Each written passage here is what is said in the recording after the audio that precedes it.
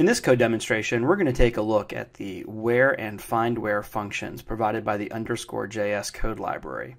Now, to make use of these, we'll actually need to include a reference to Underscore, as I've done here through a popular CDN, or you can actually download Underscore to your local project folder and reference it from there. The the where and findWhere functions basically allow us to filter and find particular objects that meet that filter in a collection. So as you can see here, I have a list of cars. We have some Fords, Lexus, and a Kia. We have different models and some different colors. And so we want to write some different filters to allow us to retrieve the objects from this array that we're interested in. So we're going to come down here and we're going to create an object to actually store a result in. And we're going to say underscore.where. And then we're going to pass into this our cars array. Now we're going to specify like a filter object. So basically I'm going to say I'm going to make the make Ford.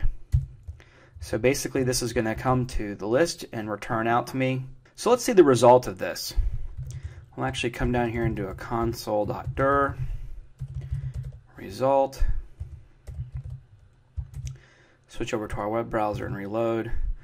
We're going to see we get an array with two items in it. Let's see here. One is going to have a Ford, and the other one has, as we would expect, a Ford.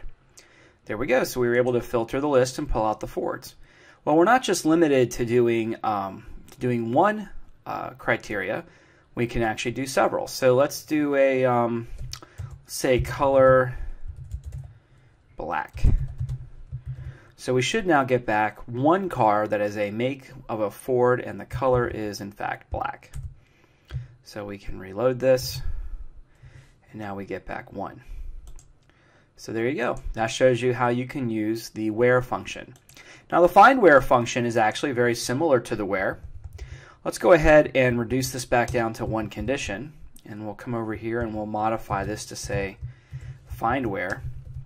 Now what the findWhere function does is basically it applies the same conditions as we did before for the where, but it actually returns the first result that it finds. So now if I reload my web page, we'll see that the first result that I get is in fact the black Ford F-150.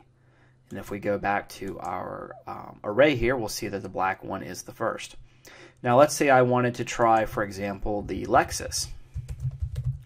Can save that, reload, and now you'll see the first one that I get back is the Lexus IS350, which is the first one in the list. So as you can see, you can use where and findWhere to quickly search over an array for a certain set of values and then get back a nice result set or a single result in the case of findWhere. And that can make doing searching to go a whole lot easier and faster and be able to find the models that you're looking for in the collection that you're working with.